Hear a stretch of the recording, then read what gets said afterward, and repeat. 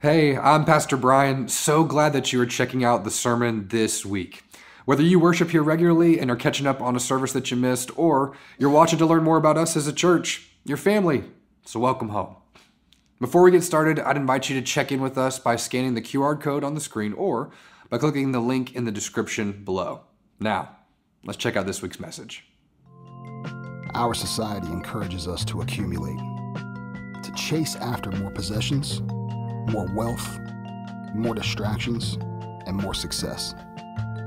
We find ourselves lost in a sea of excess, disconnected from the true source of joy and contentment. When is enough enough?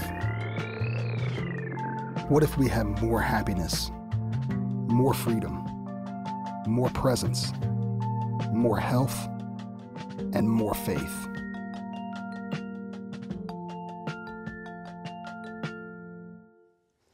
Good morning.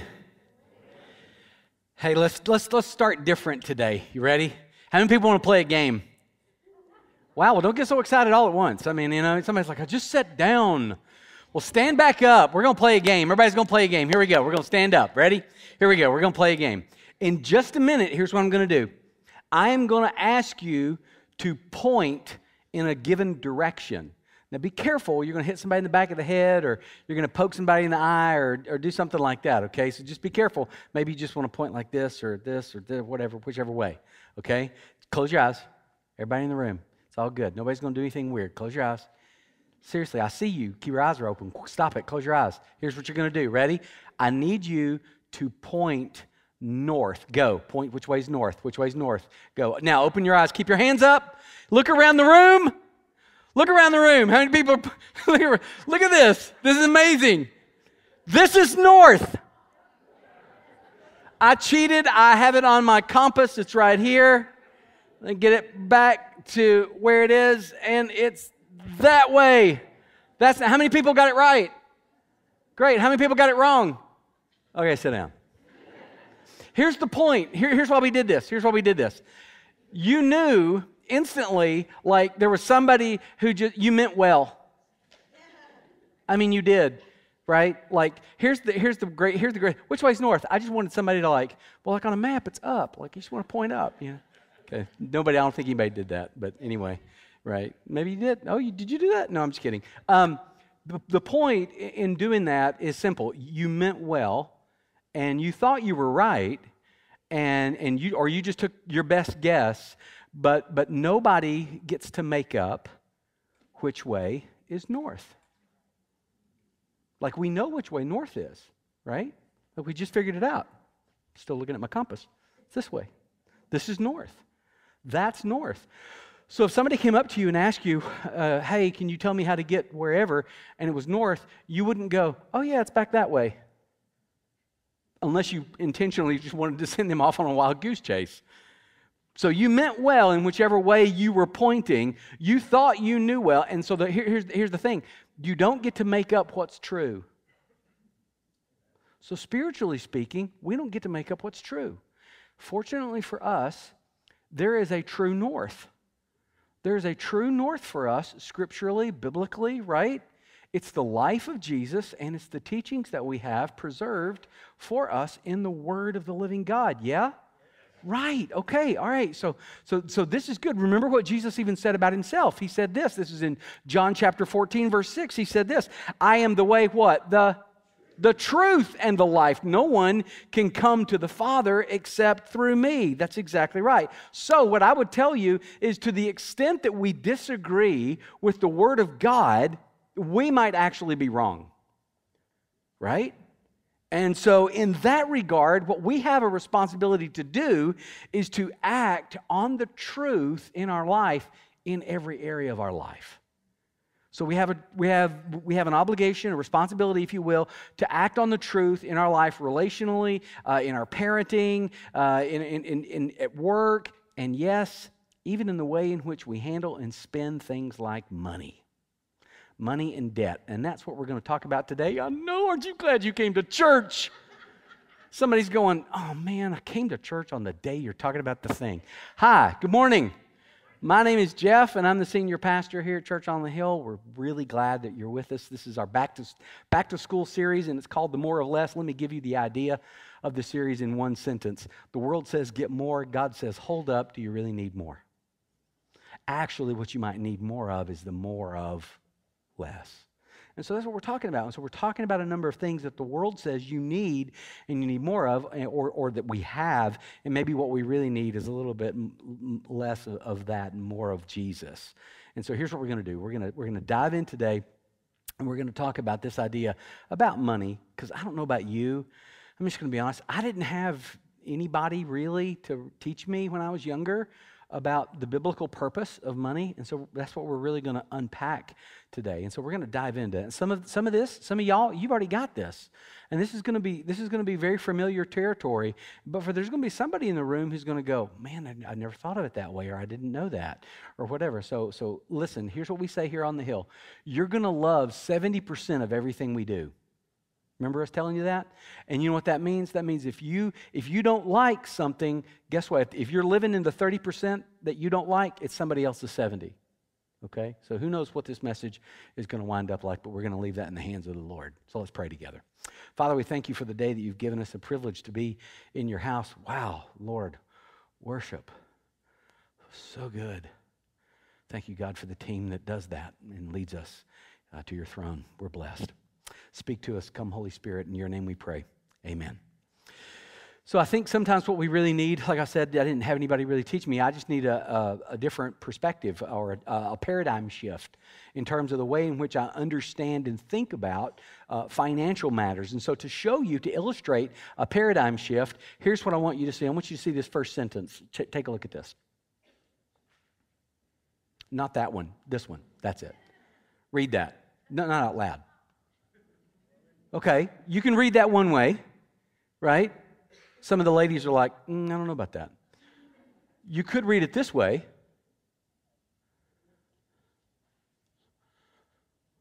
You're like, okay, that changes it a little bit. Or you could read it this way.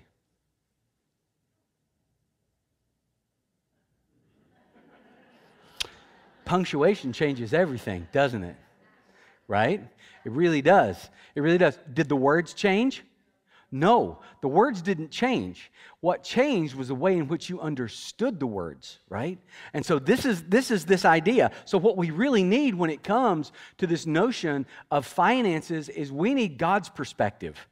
And that really, punctuation, that's what it does. It just changes the whole perspective, and it's how we understand this. And so what we need is we need a paradigm shift in terms of understanding what is it that God really wants us to do with His money.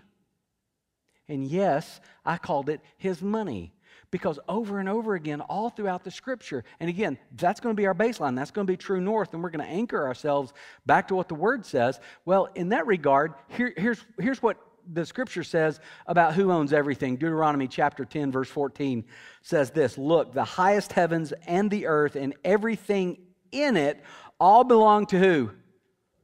Right. So not only do we need this new perspective, we definitely need God's perspective. And the perspective offered by Scripture, it's not really new, you know? I mean, it really isn't. It's like thousands of years old. It's actually rather ancient. The writer of Proverbs says this in Proverbs 22. Read this one with me. The rich rules over the poor, and the borrower is slave to the lender. Listen, gang, when you are in debt financially, like up to your eyeballs, this is what it feels like. It feels like slavery. It feels like you can't catch your breath and you can't catch a break because you're just being chased after, if you will, by creditors, right? And so, in fact, Scripture talks about this in this slavery mentality. This is the language found throughout the Scripture. In fact, it talks about when we are in financial debt, it talks about ideas of slave. It even uses the word fool, and it even sometimes mentions the idea of a curse. Now, just so that we're clear, most of us in the room, in some way or another, are carrying some type of debt, right? Like you've got credit card debt, you've got a car payment, you have a mortgage, you're carrying school loans, whatever it is. You just sent your kid off to college, and so now you're paying for their college, right? You're doing all these things, and here's the good news. Fortunately, this isn't a salvation issue, right? Like Jesus loves us. Jesus loves us even if we're in debt to Wells Fargo or Chase or Kohl's or Target, right? Whatever it is, he still loves us, and that's good. How many people in the room remember the very first time you got your first credit card? Remember that? Yeah. They sent it to me. Like, I didn't ask for it. It just showed up in the mail. I was like, score, you know? I mean, who gives an 18-year-old who has no common sense, Jeff, a credit card? Like, at that point, my attitude was like, yeah, I got money. I got this plastic thing right here, right? So consequently, because no one really taught me about finances, you know what I did? I charged almost everything. I mean, anybody who kind of took that thing, yeah, I did. And it was not pretty. Here's the point. You can wander into debt, but you rarely wander out of debt, right? Because breaking the chains, and that's what it is. It's this whole chain breaking image. You know, you go, oh, that's kind of like spiritual debt, spiritual slavery. Yes, absolutely. Because Jesus is the one who paid the greatest sin debt. Amen, church? Yeah, but also when it's applied to your financial life, the point is it just takes work. It takes hard work to get out of debt, right?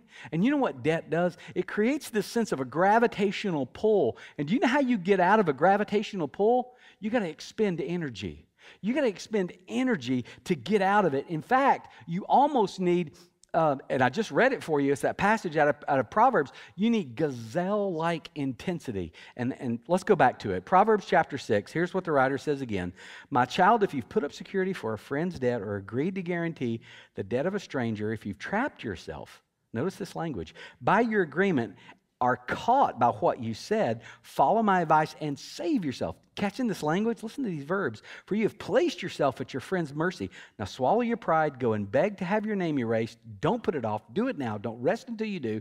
Read this last line with me. Save yourself like a gazelle escaping from a hunter, like a bird fleeing from a net. You ever watch the National Geographic Channel or maybe Disney and that stuff or Discovery Network, and you've seen like the cheetahs trying to catch a gazelle? You ever watch that stuff? No, Jeff, just you? Great. Okay, thanks. Yeah, right. Okay. Way to go, friend. Yeah. No, those are cool shows. I kind of like that stuff. Fastest land animal on earth, but it will only catch a gazelle on average 1 out of every 19 times. Do you know why? Motivation. Right? Think about it. I mean, it's motivation. Like the gazelle, cheetah goes, I'm hungry. I'm looking for lunch. The gazelle goes, I got to run for my life.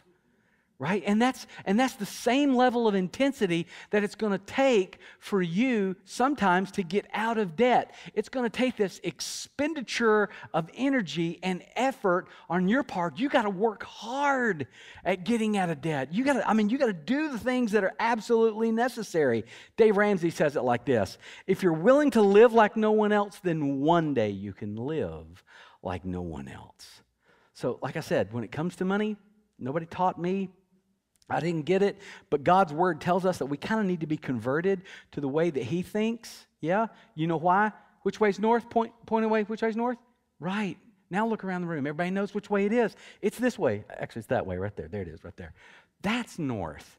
So here's what I want to do. In the time that I've got left, I'm going to walk you through what's the function of money, biblically speaking. Why does God want you to have money other than the fact that, A, you need it, okay, and B, you want it? There's got to be more reasons than that. So let's lay the basics out. Ready? Here it is. Number one, it's going to provide for your needs. Yeah, I know. There's a duh factor in that. Right. But this is what we said last week. We said that God is the one who's going to provide for our needs. God gives us our daily what?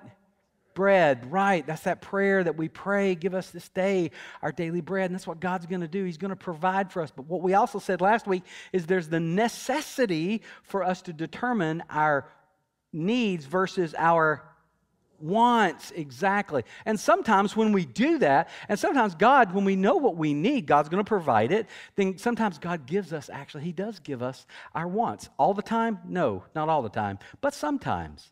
So here, in Proverbs, again, the writer tells us in chapter 25, verse 28, these words, "A person without self-control is like a city with broken down walls." This is why you don't need to chase after just these unnecessary desires. When you're sitting there on your phone late at night and you're seeing the thing and you're clicking the thing and you're like, oh, that's great. Oh, it's on sale. Wow, it's 48% off. This is amazing. This is great. No, again, just me. Okay, great. Yeah, sure. Yeah, exactly.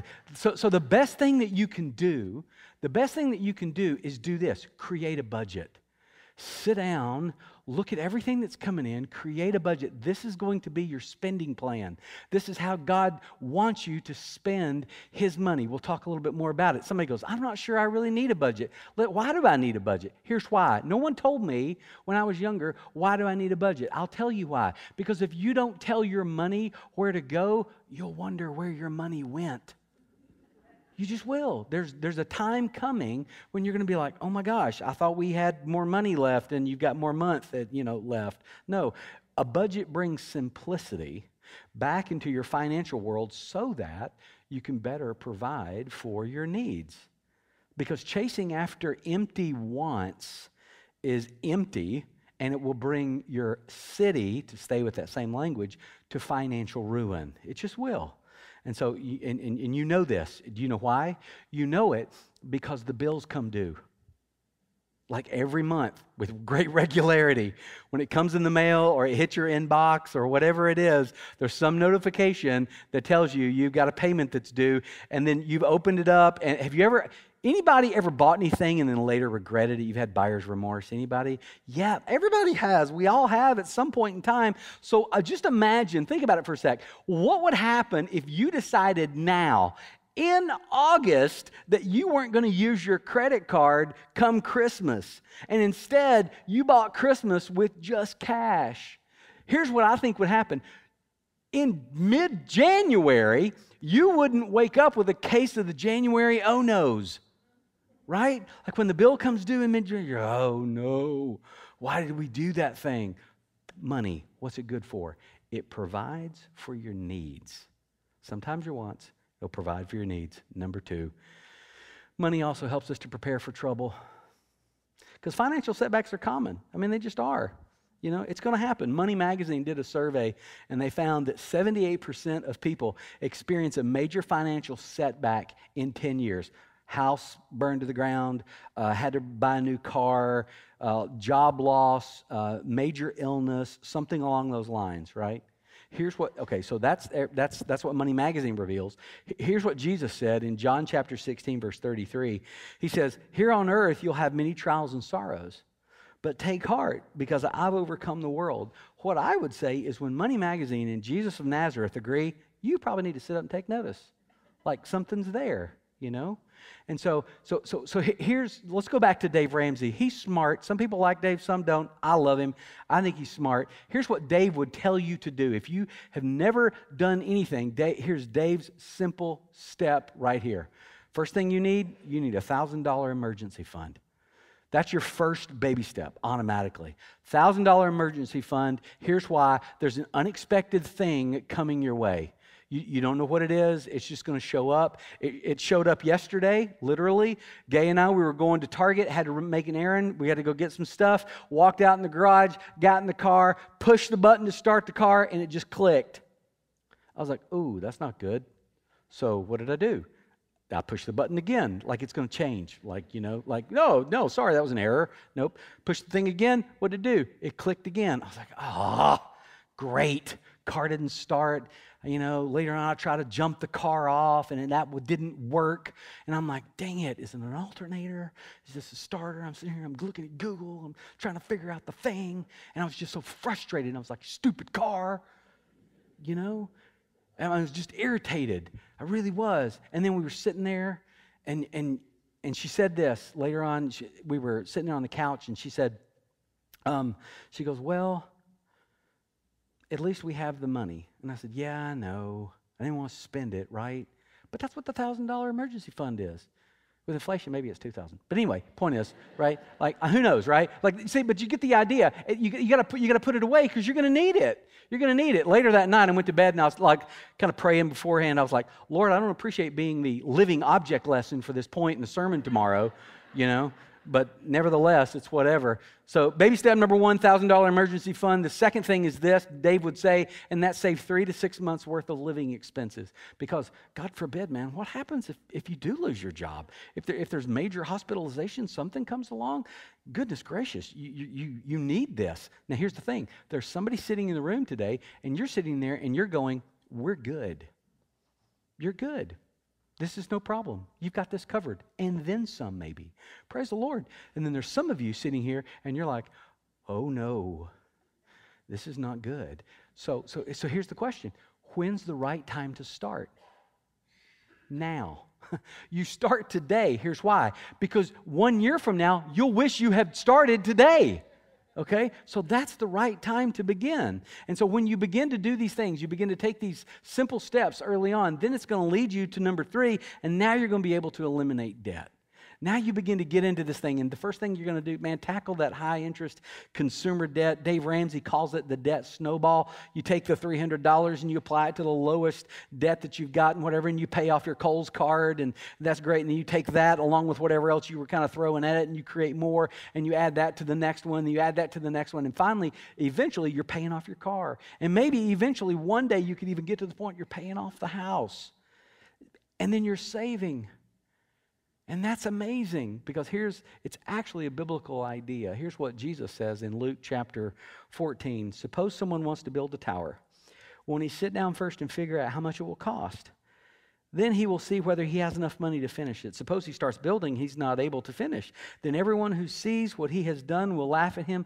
They will say, read this with me, this fellow started to build, but he wasn't able to finish. Right. So what's this mean practically? Because we're trying to be very practical in life today. Here's what I'm trying to tell you. We got to learn how to live below our means. You make this amount of money, you don't live up here. Now you're in debt. This is upside down. Right? You don't want to, if you make this amount of money, you don't want to live right here. Okay? Because now you're a paycheck away from bankruptcy. That's bad. Okay? So what do you need to do? You make this much money, you need to live down here. You need to live below your means. So here's the ratio, right? The ratio is 10, 10, 80. That's it. That's your ratio. That means you're going to save 10%, you're going to give 10%, and you're going to live on 80%. That's the ratio. So that right there, that is your saving plan, that is your giving plan, and that is your spending plan. And that's it. And that's the 80%, that's your budget. Because again, like I said, if you don't tell your money where to go, you'll wonder where it went. And then ultimately, one day when you begin to do all these things and you're putting this in process and you're saved more, and you don't have to save as much and life will be good. And then guess what you'll do? Then God, here's the last purpose, I think, of money, and that's so that we can be radically generous. This is what we're trying to be. So we're going to save for the future. That's beautiful. But now, eventually, once we've gotten all that out of the way, then God says, hey, now you can be radically generous. This is, I think, one of the primary reasons that disciples of Jesus need to learn how to control our spending and save for emergency and set aside for long-term needs and do all that kind of stuff, get debt out of the way, so that now you will be blessed to be a blessing. And that's what God's calling you to. In Deuteronomy chapter 15, verse 7, it says this, do not be hard-hearted or tight-fisted toward the poor, which just simply is a reminder that every one of us, if you name the name of Jesus Christ, you're blessed. You're blessed to be a blessing. And so here's the way that I think we don't want to walk through life. You don't want to walk through life like this. You don't want to walk through life tight-fisted. Instead, you want to walk through life open-handed. And you want to be able to give where the need moves your heart. You want to give to those that need it. You want to be able to be an answer to somebody else's prayer. And so hopefully, we want to keep our lives so aligned with God's word financially so that we can respond to when opportunities come our way. And so as a result, you know what happens? God is the provider, and do you know what we are? We're just the conduit. That's all we are. And so God's resources flow to us so they can flow through us, right? That's it. That's the idea. God's resources, everything comes from God. He owns everything. That right away, I mean, that will solve a whole lot of our problems when we realize who owns everything. So God's resources flow to us so that they can flow through us. So here's the point. Which way is north again? Remind me, which way? It's that way. That's north. That's north, right? So we don't get to make up which way is north. Calling east north doesn't make it north. It just means you're going to get lost if you follow those directions, right? And here's what that means. That means we've got to live our life according to the true north of Scripture. And debt, my good friend, will squeeze the life out of you. It is literally slavery. And friend, I would just say that God has a better plan for your life. He just does. Again, we'll go back to Proverbs chapter 13, verse 12. Hope deferred makes the heart sick, but a dream fulfilled is a tree of life. That's because debt will wear you down. It'll squeeze the life out of you. And listen, here's what you need to ask yourself. You need to ask yourself this question. Why would you want to live your financial life like the rest of the world when the rest of the world doesn't seem to be doing so well? When instead you could actually live your life like God's Word tells you to live your life financially, and we would be way better off because which way's north? That way, and that's the true north, right? So, is it going to take work to get out of debt? Absolutely. It'll take gazelle-like intensity. It will. Is it going to be worth it? Yes. When you pay off your school loans? Absolutely. Pay off that credit card? You better believe it. Stop putting Chick-fil-A on your credit card? Yeah, that would probably be good too, right? It will be worth it. It really will be. So here's, again, we're trying to be really practical in this series. So here's the application point. And there's a lot of application in this. This week, as we kind of go into the minimalist challenge, it's going to be different. How many people have been decluttering this past week? Oh, yeah. Got a picture. Somebody sent me a picture the other day. Yesterday, in fact, they sent me a picture, showed their hallway with all their stuff, kind of, in the hallway, and it just said, your fault. And I was like, love it. It was awesome. It was hilarious. I loved it. Yeah, but I mean, you're doing it. So this week, hey, here's what I want to tell you. This week, you're going to get it again. If you haven't, you can sign up. That's all you got to do right there. Scan the QR code, sign up, 6 a.m. You're going to get the GPS. It's a short scripture. I told you it was going to be short. You're like, whoa, one verse. That's just really short. Yeah, one verse. And then there's an action. Hit it, do it. And it's going to get a little harder because now we're moving into the financial world. But I promise you, if we will begin to do the things that Scripture talks about, life will be so much better. So one last question. I'm done. Ready? Here's the question I want you to wrestle with. Carry this into the week. What could the people of God do for the kingdom of God if we didn't have any payments? You know what I think the answer is? Anything God wants us to do. Thanks for checking out this week's sermon. If you haven't already, we'd love for you to join us in person at either our 9:30 a.m. traditional service or our 11 a.m. contemporary service. Our desire is to help people worship, grow, and serve together as we become disciples of Jesus Christ. So, next time you come into worship, swing by our Connect table, say hey to me, Pastor Jeff. You'll get to meet some of us, and we just hope that you have a great week. And we'll see you soon here on the Hill.